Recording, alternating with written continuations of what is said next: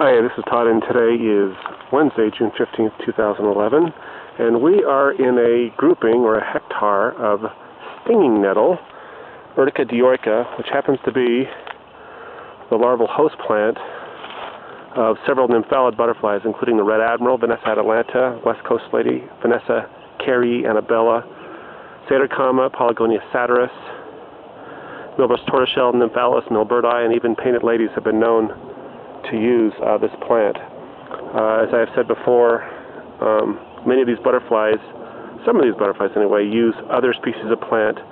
You can seriously hurt yourself by handling stinging nettle. No permanent damage, but it can be painful. So I would advise you, if you do look for caterpillars of any of those species on stinging nettle, to wear rubber gloves.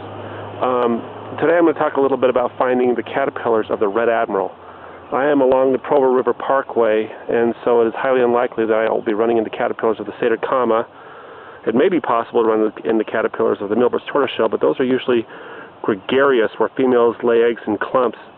And if I don't find tons of larvae, I should be able to at least distinguish the red admiral from the Milbur's tortoiseshell or the Satyr-Kama. Over on this particular stalk of stinging nettle, if we focus in on these two leaves here, there is some feeding damage.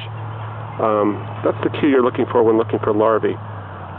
Red admirals will lay their eggs on the tips of the leaves of new growth up towards the top of the stinging nettle. If you're looking for eggs, you may look really closely because they can be quite small. But if you're looking for larvae, the nests that the larvae construct are more obvious as a function of the size of the larva. So we'll go ahead and open up these nests and see what we find.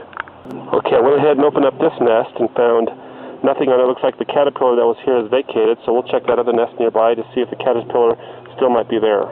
The cue that you're looking for is you see that the leaves are tied together, and then towards the tip of the leaf you can see actual larval feeding damage. As you can see, when I open up the nest, I have found a third instar red admiral caterpillar.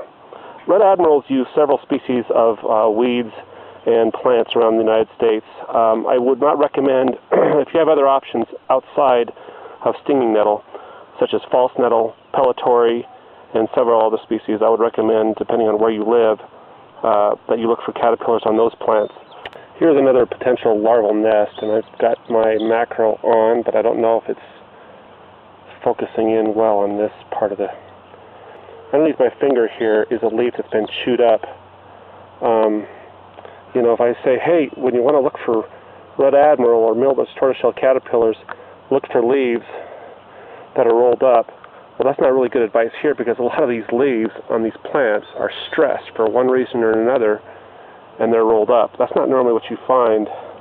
I just pulled off this one leaf that had a nest. Something tells me that the larva is not here, because this particular nest right here is larger, and it probably has the larva. But we'll go ahead and open this up and see what we find. Yeah, and I suspected this particular nest is empty. The larva was here, is vacated, so we'll now investigate this one a little bit closer. But that nest also is empty, so we are now going with plan C. If I look closer at this plant, this particular leaf is sealed, and there's some chew mark damage on it, so we will see if there's anybody home in this nest.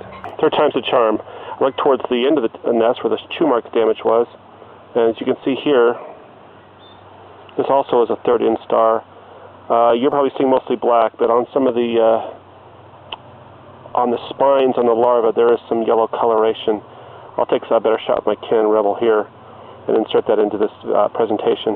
Again, this is some cues to look for when you find a grouping of stinging nettle growing along river or along the woods, depending upon what part of the USA you're in. If you find red admiral caterpillars feeding on other plants, like pellitory around the U.S. or false nettle in Florida and so forth, you'll probably will find similar leaf shelters that the larvae will produce. Thanks.